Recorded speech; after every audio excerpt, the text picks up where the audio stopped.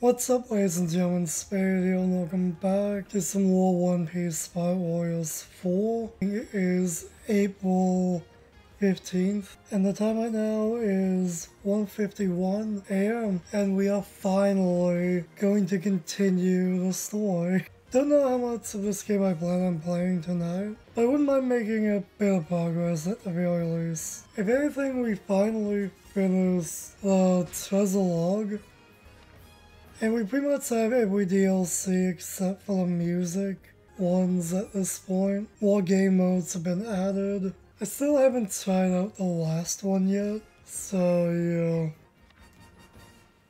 Overall, we have 2 more S ranks we need to get for the treasure log to truly be finished. It says 100% complete, but I still want to get all S ranks. But we need to be stronger first. Overall, we literally got S rank on everything except one of the last 2 ones, and we just need to finish those with a better time, which will be easier to do if we're stronger. Overall, the main reason I didn't do this arc of the story yet, and we waited this long, was because I want to try to be somewhat overpowered for this. Because I imagine that last level is probably going to be very difficult and frustrating. And so I wanted to pretty much boost up our power and stats in general with the soul maps. Still got a long ways to go with that though. Anyway, enough ranting. Let's finally start this arc. 数々の困難を突破し、惨事を奪還したルフィたち麦わらの一味。ビッグマムの縄張りから脱出を試みるが、敵の激しい追撃を振り切れずにいた。一方、ウェディングケーキ運搬を任されたベッジは、食い煩いのビッグマムをルフィたちから遠く離れた島まで誘い出すことに成功する。ここまで引きつければ問題ない。野郎ども、撤退だ。あとは黒足とプリンのケーキの味次第。死ぬほど美味しい。これこれウェディングケーキ。ウェディングケーキの甘みに満足し、正気を取り戻したビッグマム。直ちにルフィたちへのさらなる追撃を開始する。大艦隊に包囲され、ここまでかと思われたその時、ルフィたちを救うべく現れたのは太陽の海賊団だった。彼らはかつてのジンベエの仲間である。ジンベエはたまらずルフィにしんがりを願い出た。ルフィ、わしゃあいつらを置いてはいけん。この船の最後尾、わしに務めさせてくれ。忘れんな、ジンベエ。お前の船長はもう俺だぞ。死んでも死ぬなよ。ジンベエたちの尽力によりルフィたちはビッグマムの縄張りを脱出。ゾロや金右衛門の待つ次なる目的地ワノ国を目指す。その途上、ルフィは世間から再び大きな注目を集めていた。四皇の一角に大打撃を与え、その幹部をも倒したことで賞金額も。ちょっと待ってください、ルフィさん。あなたの懸賞金額15億ベリーですよ。その頃、ルフィを取り逃がしたビッグマム、ワノ国を支配する百獣海賊団の長カイドウと密談していた。いいね、麦わらの首は俺が取る。邪魔すんなよ、カイドウ。あの小僧に恨みがあるのは俺だ。来るなら殺すぞ、リンリン。一方、先にワノ国に潜入していたゾロ、ウソップ、ロビン、フランキー。彼らは金右衛門の指示でカイドウの動向を秘密裏に探っていた。だがゾロの持つ黒刀秋水が紛失したワノ国の国宝であったため、窃盗犯とみなされたゾロはワノ国全土で指名手配されてしまう。そんな騒ぎも知らず、ルフィたちはワノ国に到達。荒波に揉まれるうち、仲間とはぐれてしまったルフィは一人ワノ国を探索する。So Libyans are the only ones we can play as for this chapter, huh? Honestly, let's just play as Zoro. Because chances are we're probably gonna have to play as Luffy for the end anyway. So we might as well mix things up a ぼち little. ぼち時間だ。不法入国の船に指名手配中の浪人の逃走か。ホーキンス、今すぐそいつを捕らえろ。カイドウさんにはまだ言うな。はあ、おそらく浪人の正体は麦わらの一味の一人、海賊狩りのゾロかと。であれば麦わらの一味が他にも潜り込んでいるはずだ。ドレーク、一人残らず探し出せ。承知した。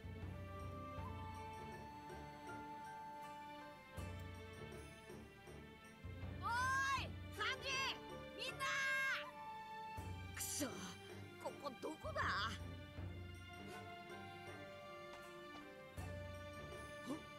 あそこにいんのは。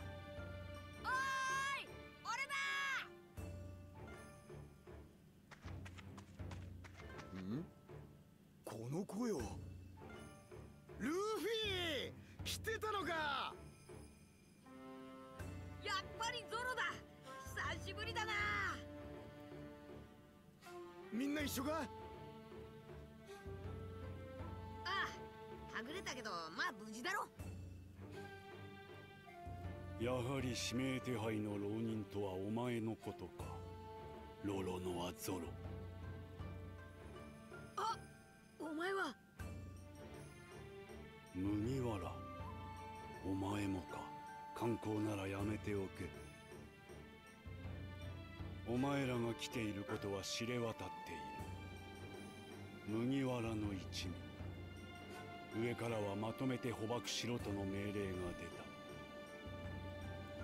すでにドレークがお前らの仲間を追っている。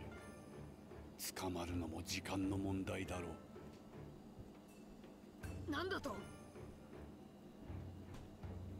この国では強者につくか、従わず逃げ回るか、それだけだ。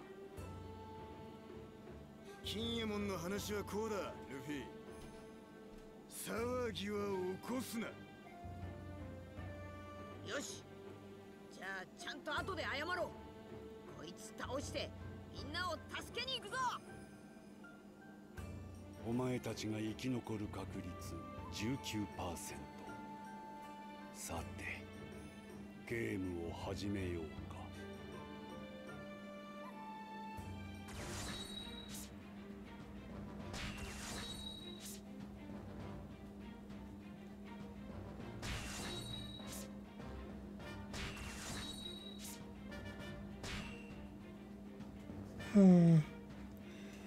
Oh, we don't really need to do this anymore. Since we've completed all of Zoro's maps. And multiple other characters as well. Off camera. We do have some souls that we could use. At the very least.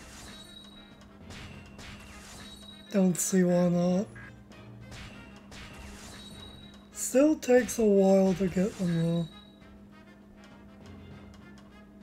If anything.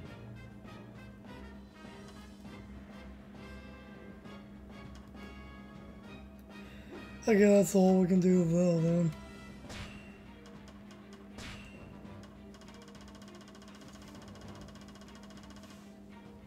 Let's add this.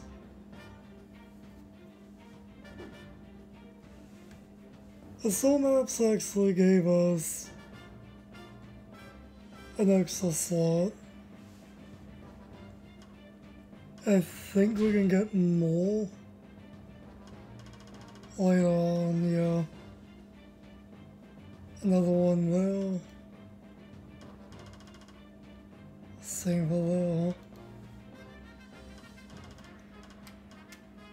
Still, something else to do there as well. So yeah, that's how we got the extra skill slot of everything.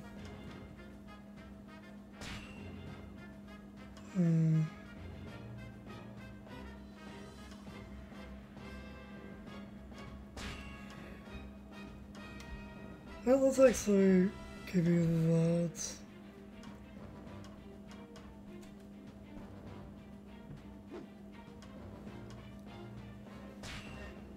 Guess already.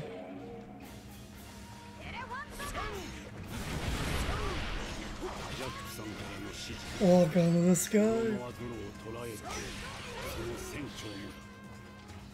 Yeah, it's gonna take a while for me to get to you. For me to get used to playing as well. Or anyone other than Whitebeard. Since he's literally been my ace off camera for so long. Now let's go over this way.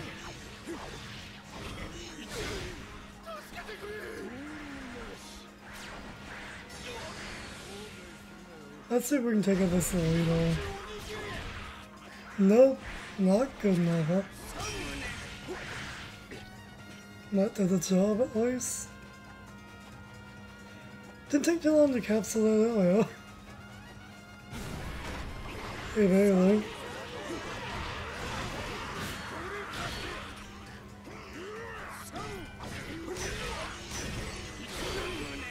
Yeah, we shouldn't have too much of a problem with our attack being level 21 at this point.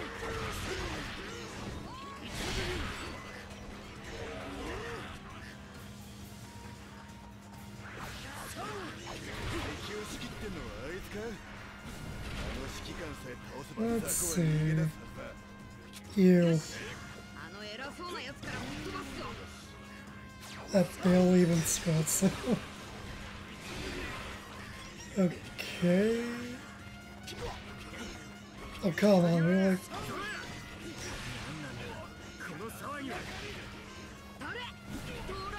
Oh, well, I've been playing this game for the last week. If we let's try to get back into the swing of things.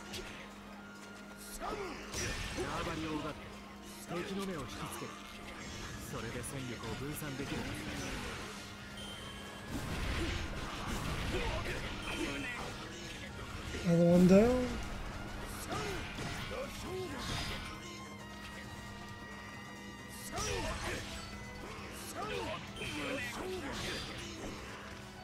That's what that does.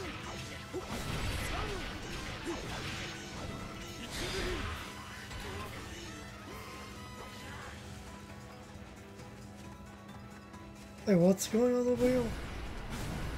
With the exclamation point? Oh, sub-quest, okay. What is that sub-quest though? It went away a little too quick. Okay, so we have to capsule this area. Gotcha.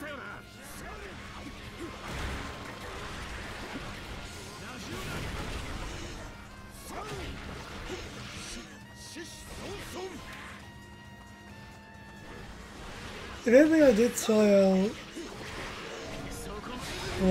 second new addition to the special log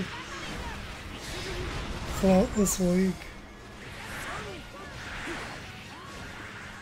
which is the Kobe one, and honestly it's actually not too bad. It's a bit different, but actually kind of like it. If anything, it's more like a new game mode all itself in a way. Okay, this area is taking a little too long to capture.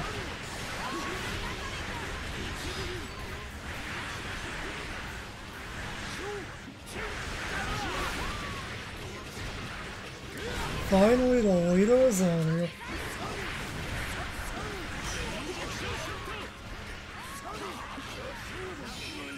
Down he goes.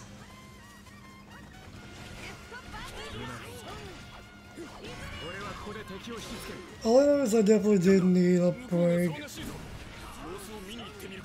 between the last recording session and this one. considering how pissed off I was. I think it was safe to say I definitely needed a break from this game on some level. Get back, heal.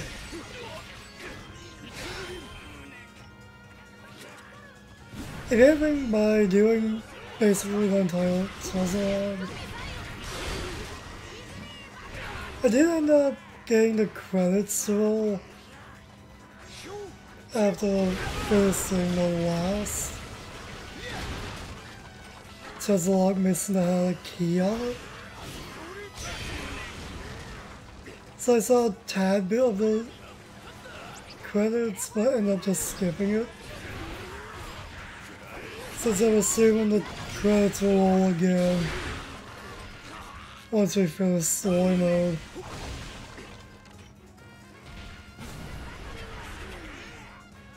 Well, let's go back over here and deal with you. He was literally just running into that rock. Okay.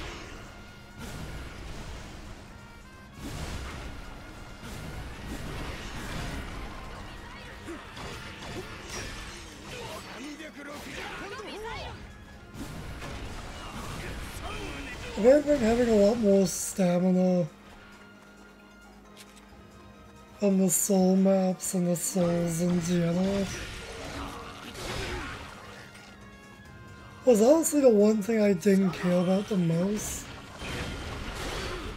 for the longest time when it comes to getting souls. But I feel like the more souls we get for stamina, the better things actually seem to get. Because we can just travel a lot farther quicker.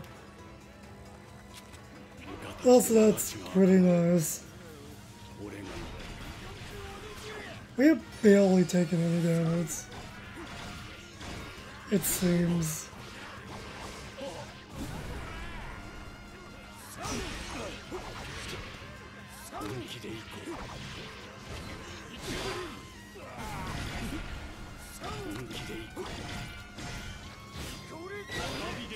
Oh god, I was hoping that would have finished them.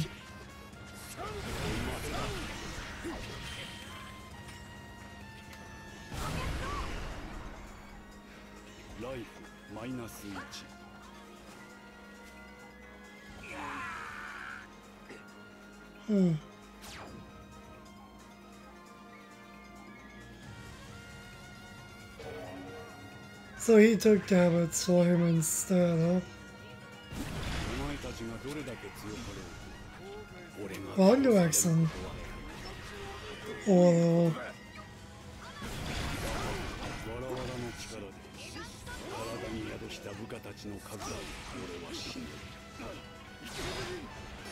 if anything, I did focus on trying to max out Zoro's maps, like we've already seen. I mainly did that because I knew chances are he was going to be playable. That was all.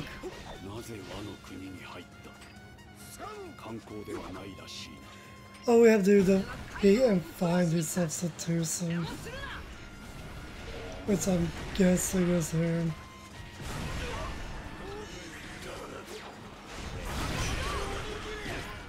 Oh, that took him out.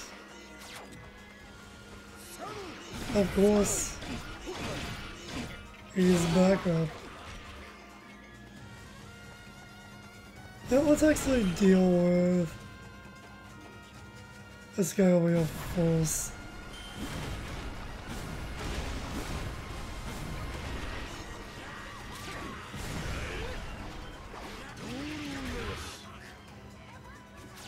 Come on. Yeah, I'm really not used to playing as Zoro. Okay, that dealt with him.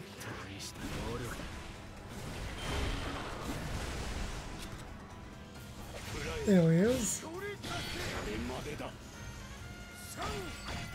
2 lives remaining, okay. Hawkins is honestly a pain in the ass to deal with in the late chess alone. Mainly because he has multiple fucking lives.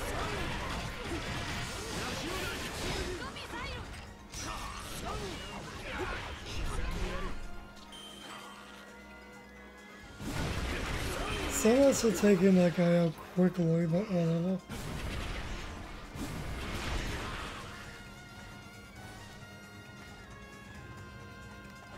Alright, now we can do that again.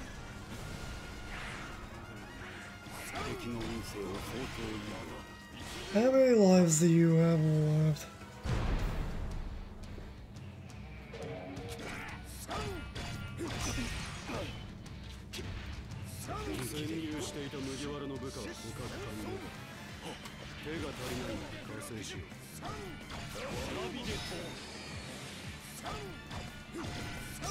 Just go down already, Hawkins, fuck. Come on already. There we go. Hopefully he's down for good.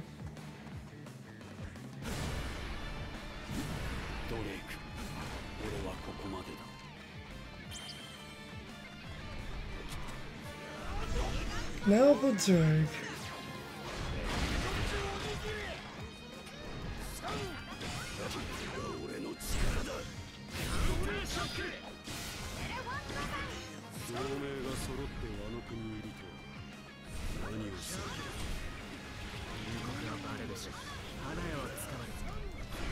Well, he's actually going down pretty quick.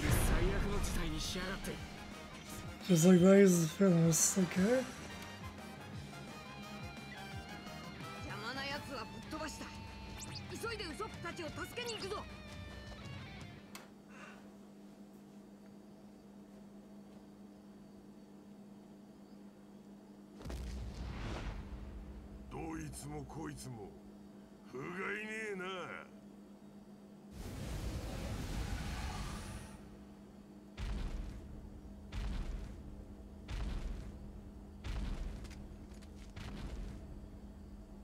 Oi, Jack.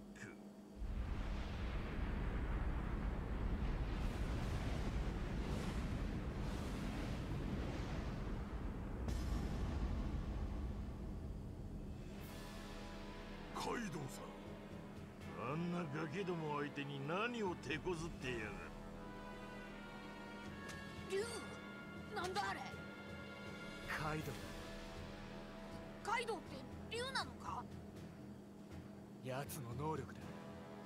カイドウは巨大な竜に化ける。麦わらや、てめえ何やってんだ。おい、カイドウ、ぶっ飛ばしに来たぞ。お前は？俺はルフィ、海賊王になる男だ。ゴムゴムのエレファントガー。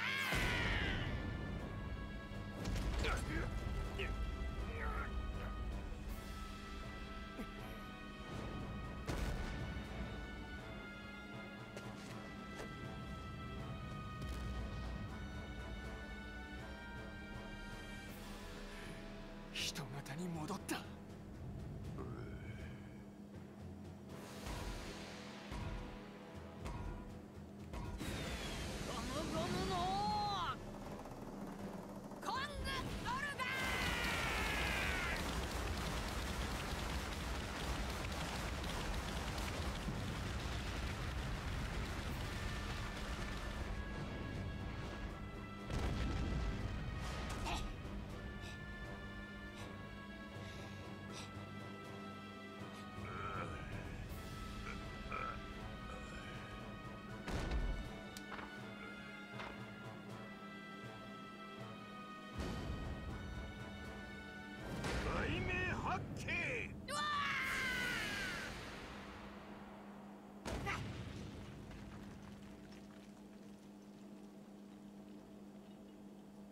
何の王になるだと？小僧。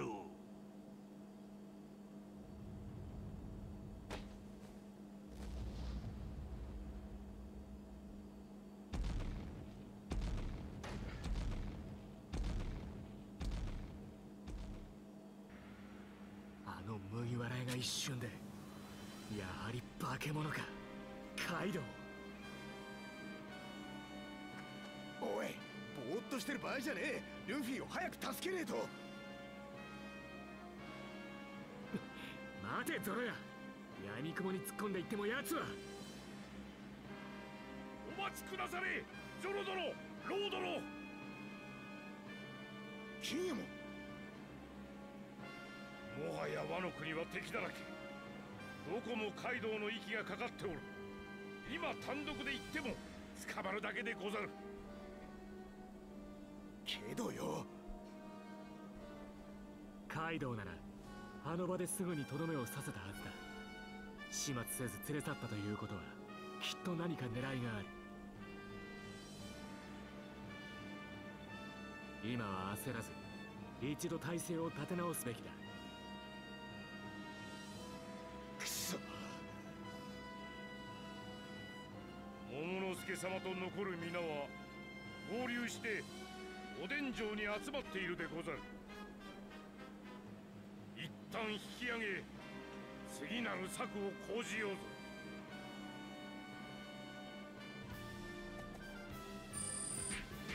Guess that's it for the first chapter. So Luffy's been captured, okay?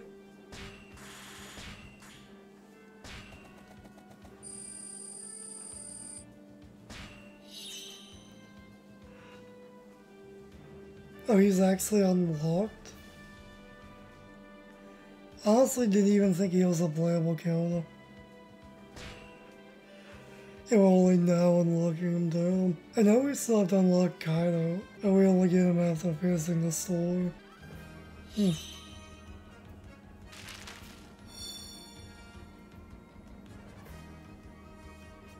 Save Luffy. Let's just hop right into it. 4皇110のカイドウ、麦わらのルフィを捕獲。その一大ニュースはある情報筋から密かにワノ国国外へと伝わった。ドレスローザでルフィと共闘し、麦わらの一味の傘下に加わっていたバルトロメオとキャベンディッシュをこの事実に衝撃を受ける。ルフィ先輩が捕獲。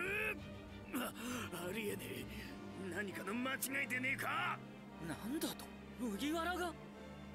カイドウ、それほどまでに強いとは。ルフィの身を案じる二人はすぐさまワノ国に向けて出航する。カイドウ、お前、俺との約束破りやがったな。ルフィを追いワノ国に上陸寸前だったビッグマムはカイドウに出し抜かれたことに怒りをあらわにする。一方海軍本部はワノ国が世界政府非加盟国であるとして黙殺を決め込む。しかし事態を重く見た藤虎はある密命を下す。麦わらがカイドウに捕まってビッグマムも黙ってないでしょう。すでにワノ国に上陸寸前って報告がある。四皇同士の激突が世界にどんな影響をもたらすか分かりやせん。ワノ国で麦わらの一味の支援をしちゃくれやせんか。あの連中とまた手を組むのは正直うんざりだが、あんたの頼みとあっちゃ仕方がねえ。だがそもそもワノ国は国外との交流を絶った鎖国国家である。かすかではあるが情報が流出したのはある海賊の陰謀によるものだった。下準備はうまくいった。だがそう焦ることはねえ。おい野郎ども、出航の準備だけしておけ。そして動き出す者がもう一人。さて、そんじゃ向かうとするか。あまたの強者が続々と集結するワノ国。今ここで一大決戦が幕を開けようとしていた。こうしちゃいられない。待ってろルフィ、俺が必ず助けてやるからな。 So these are everyone we can play as this time, huh? Well, I still never even bothered trying out these two characters. Broken Chopper in this game at all, and probably won't. I'm not sure if I played as him before or not. I honestly don't remember. I think we're gonna go with you this time though. Just feel like playing as him. しかし見れば見るほど陰気な場所だな。ここには我らが主君光月おでん様が残した名城がござった。今や見る影もないが。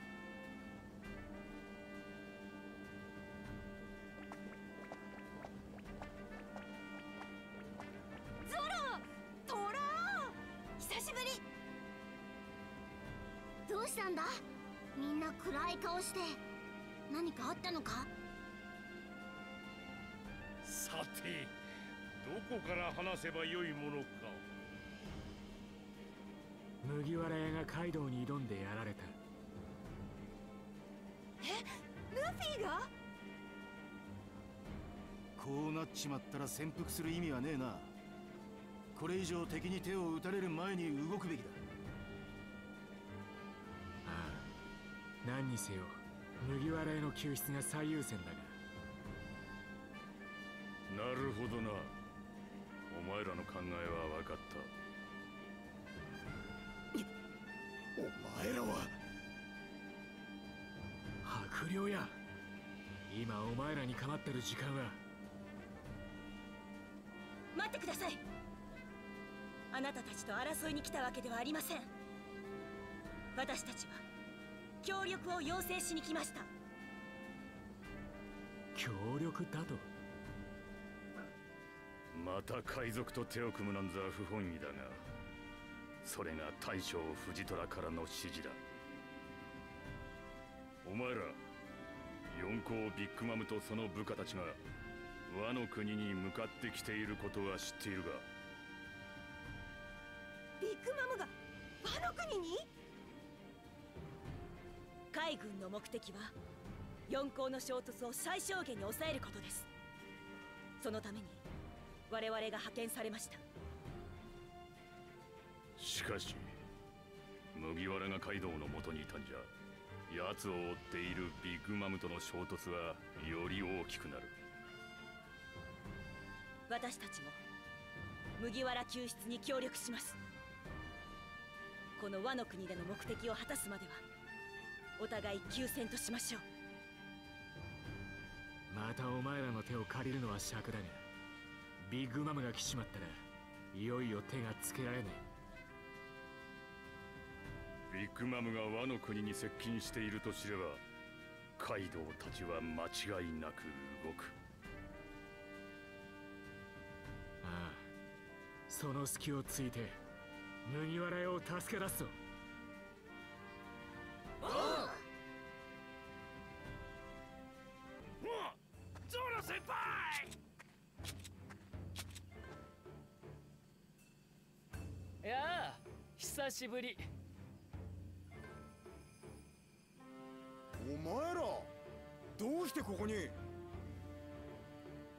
どうしてってルフィ先輩を助けに来たに決まってるべ。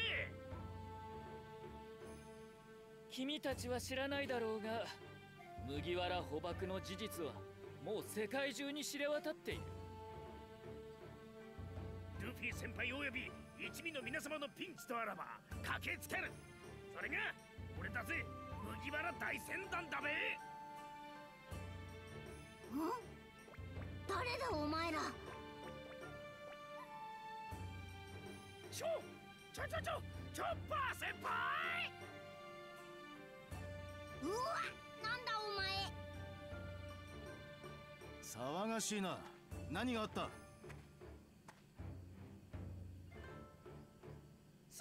さあンジ先輩、ナビ先輩にブラック先輩も。ドレスローザでお会いできなかった皆様とのご対面、こんな幸せめったにねえべ。ありがたや。麦わら大船団ね。助けてくれるなら心強いわ。俺絶対ルフィ先輩たちを助けたちますから。おいだな、そのサインくれますか。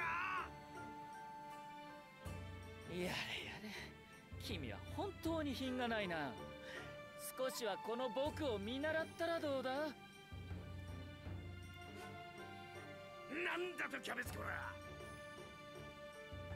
こいつら本当に頼れるのか。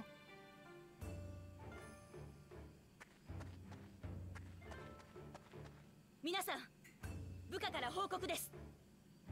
ビッグマムのワノ国接近を知り、百獣海賊団が動き始めたようです。タシギちゃんありがとう。俺たちも動くなら今だな。百獣海賊団の隙をついてルフィたちを助け出すぞ。待っててくんろ先輩方。必ずや一刻も早くお助けいたしますだべ。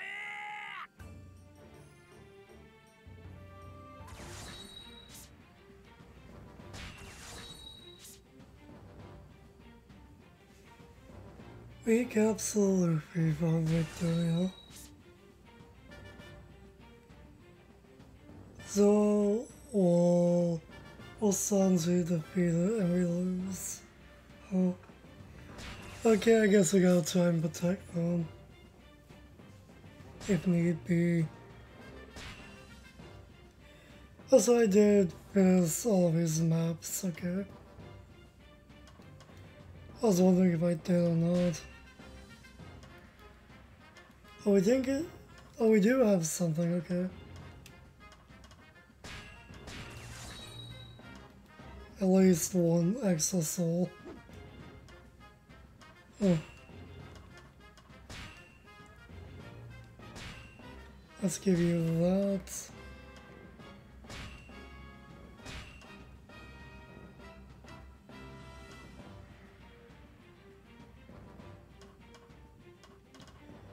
Well, let's just give you that.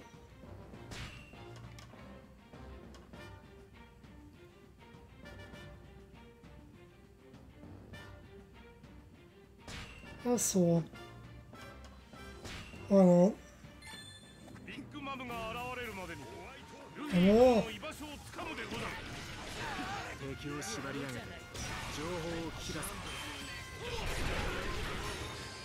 Even though I barely played as this guy, I do really like his playstyle.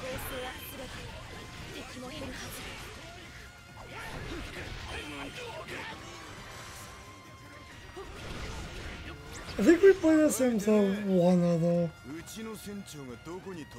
Missing in the story all around.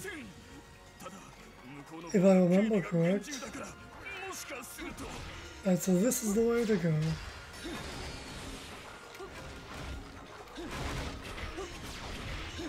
What's going on here?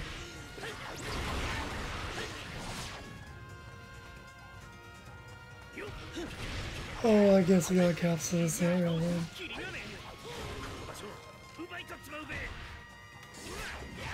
Or not. Well, it's a sub-quest, so...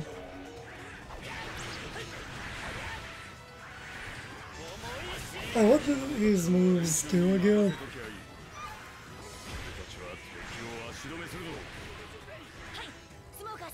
Okay, Naruto's out already. Perfect.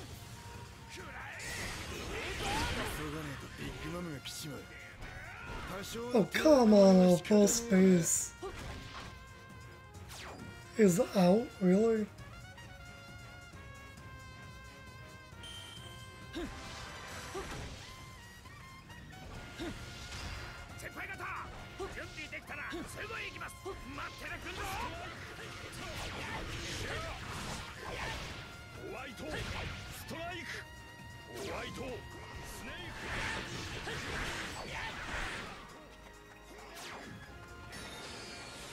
Oh, we can recapture this area now.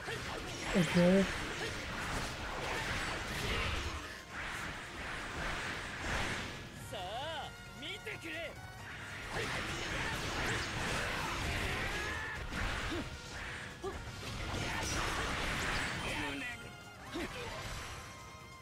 Well, that's done. Surprisingly, didn't take too long.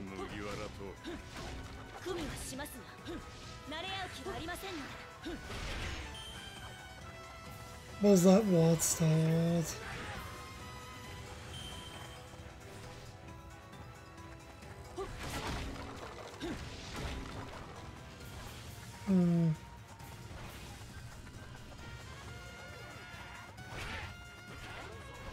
There it is.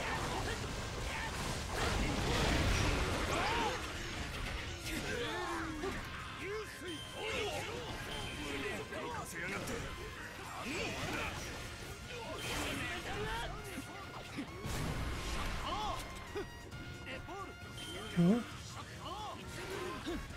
Oh, yeah, okay.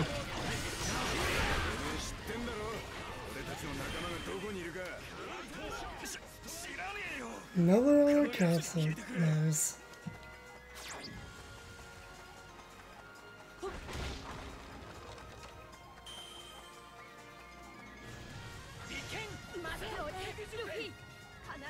Not close enough, okay.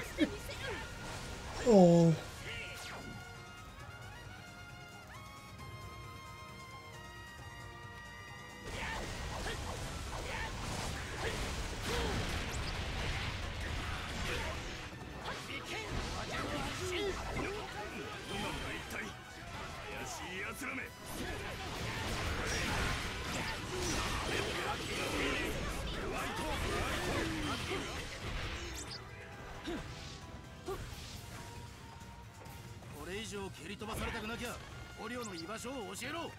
I was thinking that was gonna be gold, but whatever.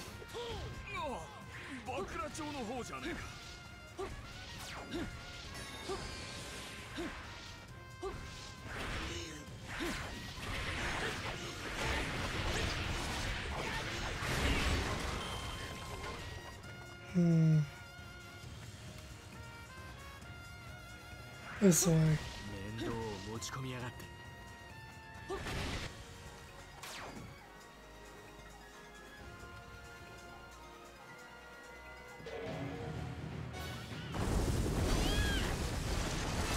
See, set up, okay. So I guess we gotta fight her in a bit.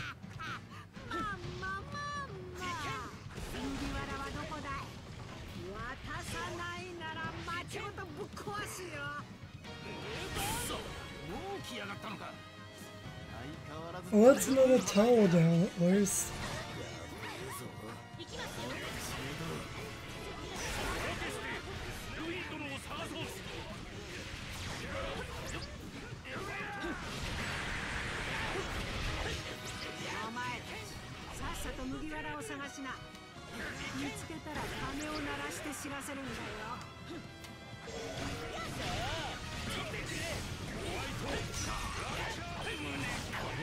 He's feathers.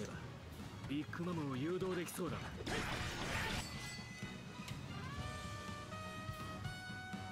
麦わら屋が見つかったと思って金の方へ向かうはずだ。They're heading towards the bell.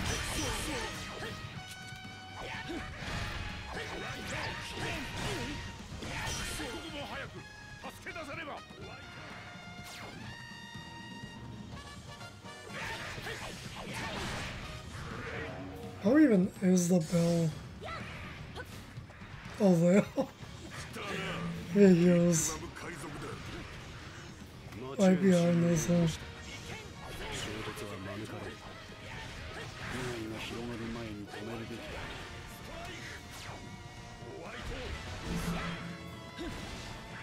On to the next tower then.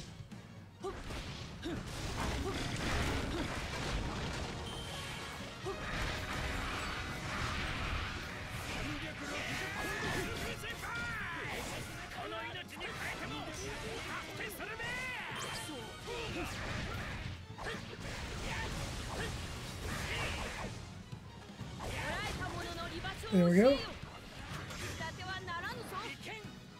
知るか。俺たちはこの建物を守ってただけだ。ホワイトストライク。ホワイトストライク。 Well, already up to that many kills. Really? Who's over here? Drake. Okay. Who else? Hawkins. And Jack's over there. Huh. A lot of people to deal with.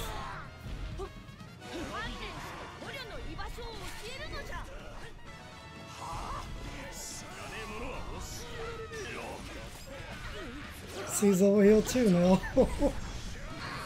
Okay.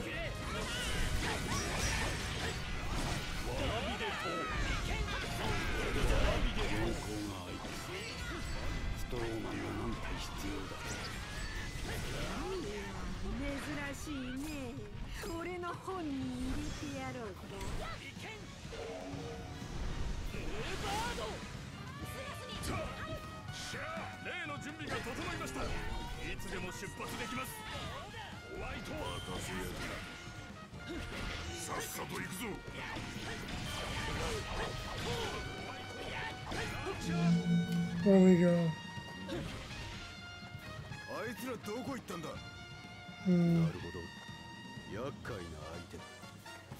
Not here anymore, okay.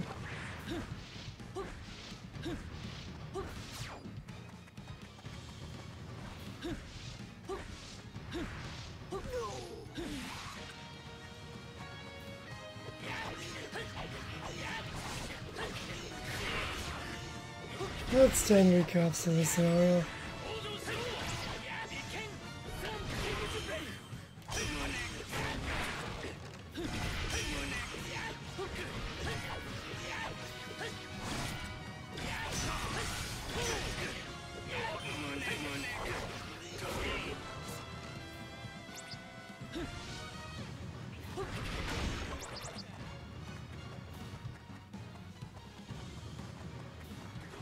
Yeah, let's go back over here then.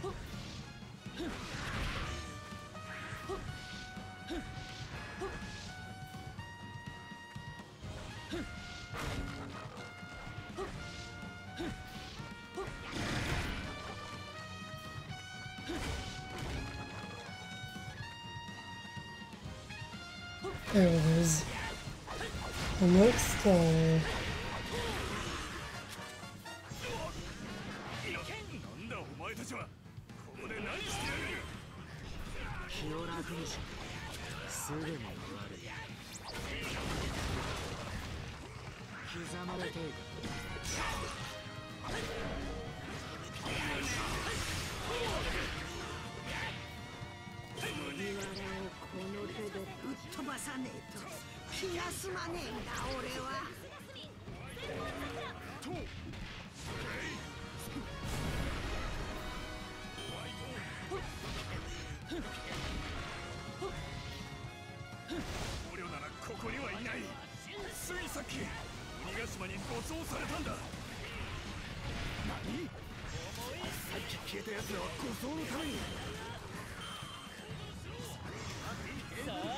I'll use this again.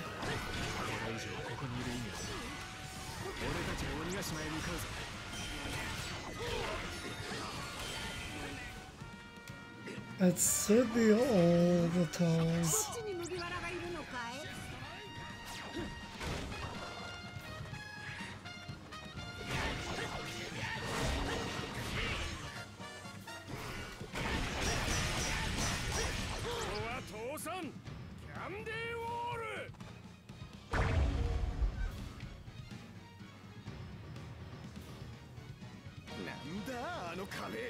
Okay, so that's our next destination.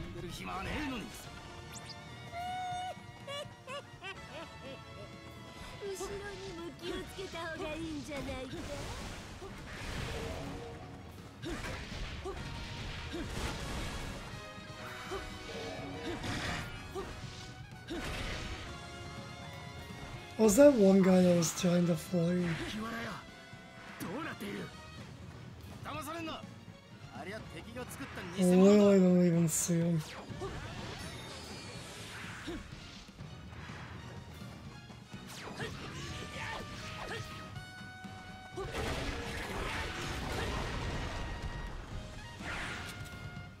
ママ、麦わらはここにはおりません。俺聞いた話では鬼ヶ島へ護送されたと。鬼ヶ島じゃあそこまで行ってやるよお前たち Another base capsule, okay? And a lot of fake rupees here.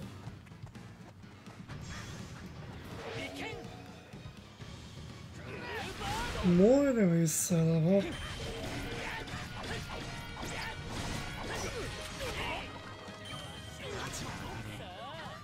俺が出る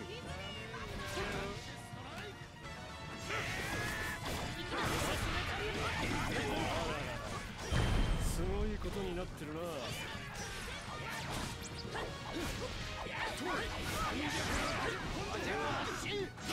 あ、そうだ。俺も敵だ。 Oh, that wall disappeared now, okay?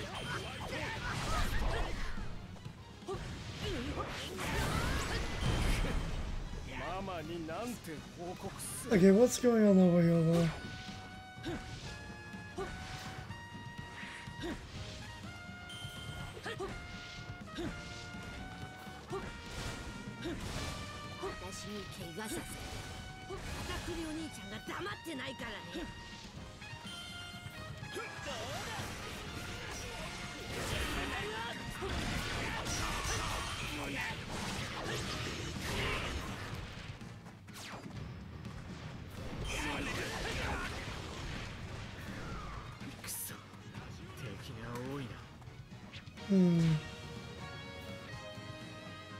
It seems like we did every objective. I had to check.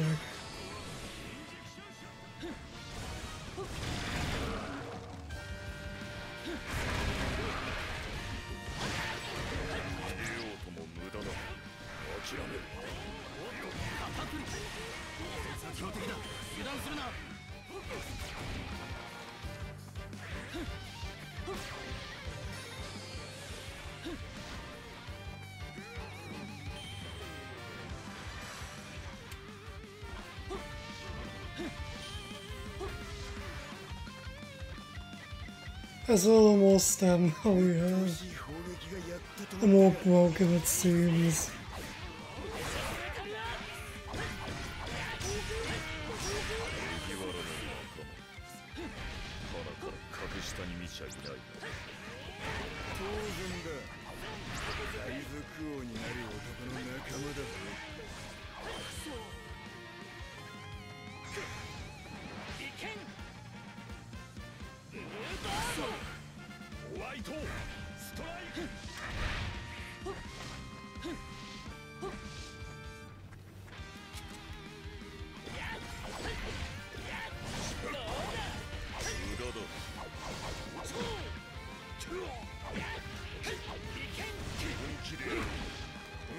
I'll say he's actually going down pretty quickly.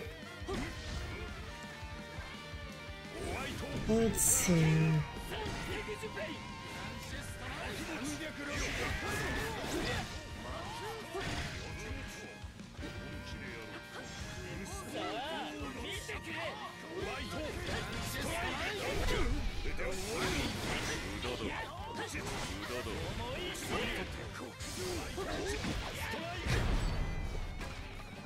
Down he goes. Kind of. He's still standing. あんちゃん、後でちょっと時間くれるか。元海軍大将が俺に何の用だ。お前と話すことなどない。まあそう言いなさんが、あんちゃんの海賊団の今後に関わるかもしれねえ話だ。どういうことだ。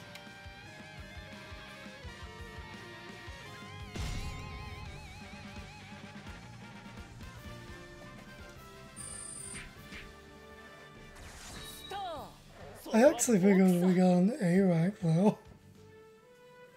Because I figured the time would have been a lot longer than 16 minutes, to be honest.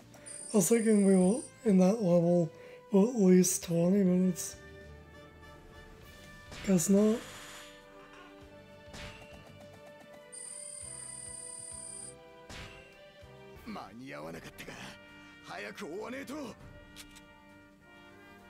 ルフィはすでに鬼ヶ島へ護送済み。ビッグマム海賊団も後を追っている。状況は最悪だ。早くなんとかしねえと四皇の直接対決が起こるかもしれねえ。俺たちも急いで後を追うぞ。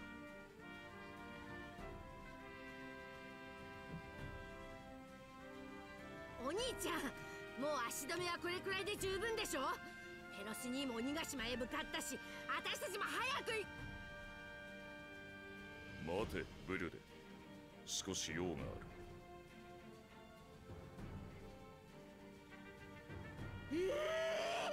青生地。話とは何だ、青生地。要件次第で。まあ落ち着きなさいよ。時にあんちゃん、四皇二人がここで争うことの意味考えたことあるか。どういうことだ。仮にだ、ビッグマムとカイドウがこのまま潰し合って一番得をするのは誰かって話だ。例えば他の四皇、特に最近四皇入りした新参者にとっちゃ格好の攻め時だとは思わねえか。まさか黒ひげか。青生地、お前何を知ってる。そういう可能性もあるんじゃねえかってことよ。そうなったら麦わらどころじゃなくなるんじゃねえか。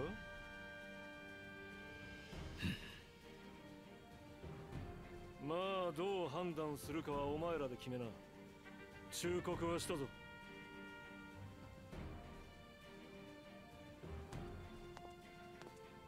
お兄ちゃん。カイドウに黒ひげまで加わってはさすがのままでもただでは済まない可能性がある。そうなる前に俺たちで麦わらをママのもとへ届けるぞ。